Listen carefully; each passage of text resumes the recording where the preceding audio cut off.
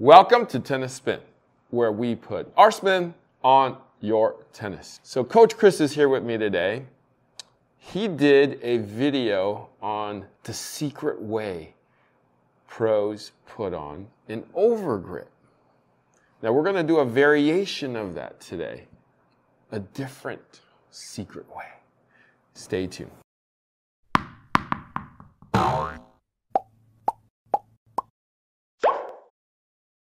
All right, so this request or this analysis came from my buddy Brandon Woolsey. Brandon was like, have you seen how Richard Gasquet puts on his overgrip? And when I saw the picture of it, like I showed it to you, you're familiar with the way. Mm-hmm.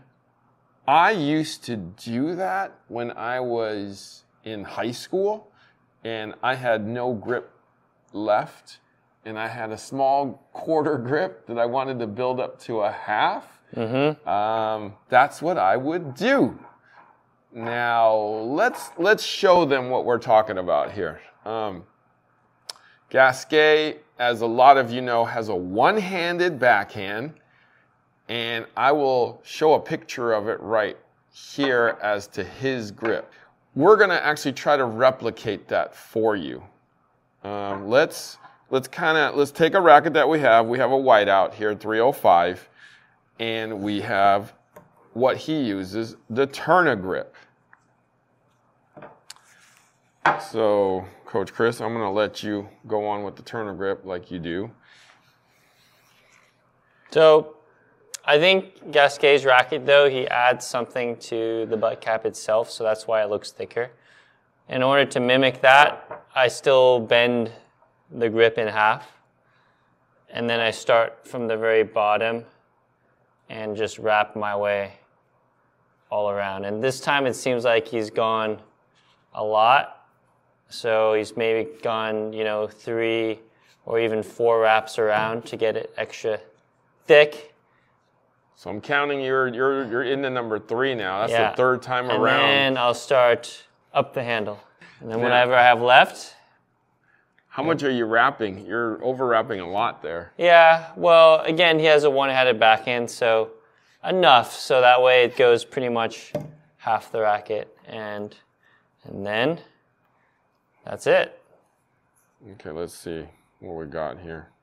And then he does his signature, just grip it around here because... Gotta love Turner grip, Like they're just so primitive. My assistant here is taking forever. Normally in a changeover, how long do you have again, Ching? Yeah, not enough time to do this. That's why he has probably those packs that come in 3, and then you have like the actual oh, that's right, a roll of tape. A roll of tape, and then you can just do it, and then just rip it off, and then you're done. Yeah, because I don't know how anybody can use this thing. Seriously. It's just so 1960s. Yeah, he's got this in store for a while, so if you're like me, you get it done fast, you can just go ahead and wrap it around.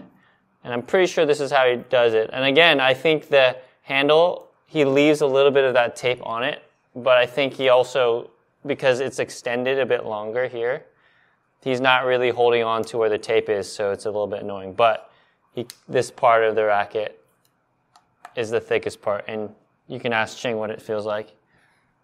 Wow, I could definitely feel that knob, like literally stick out. I mean, I don't know if I could, wow. If this had to sit in my palm, it would be pretty uncomfortable.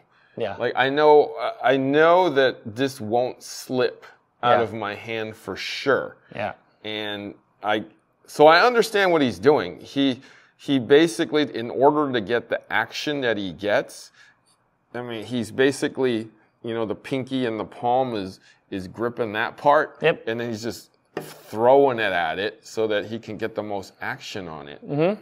Oh, I get this. Actually, I do get this. Yep. That space also makes you relax a little bit more so you're not gripping the racket so tight. I used to do this, like I said, back in the high school days, because I have a 1, And I obviously wouldn't triple wrap the knob there. I would just kind of go up and basically overlap a lot so that it thickens this part up.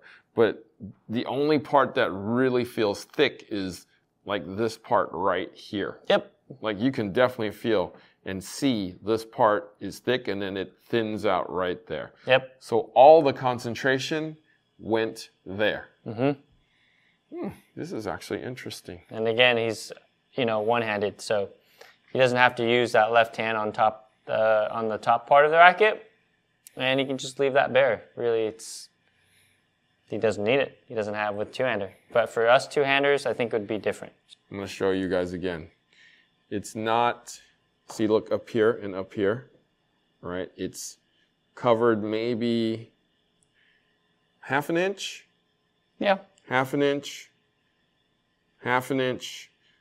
full concentration here.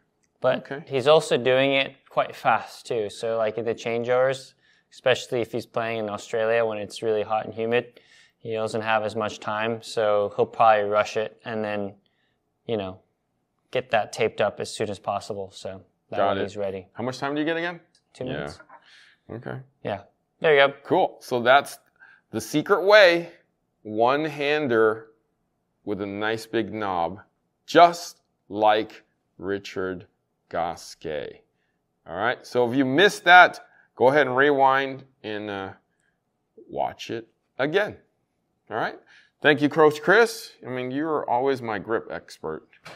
I'm interested to try it now. Try it. All right, Coach Chris, where can they find you? You can find me at CB Chen Tennis. And that's it. Guys, thank you for watching Tennis Spin, where we put our spin on your tennis. Yo, where are you? It's wet. What are you talking about? It's wet. It's barely wet out here.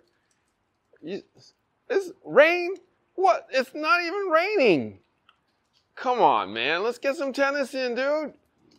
All right. Fine. Jesus, it's not even raining. Okay. All right. We'll try again another day.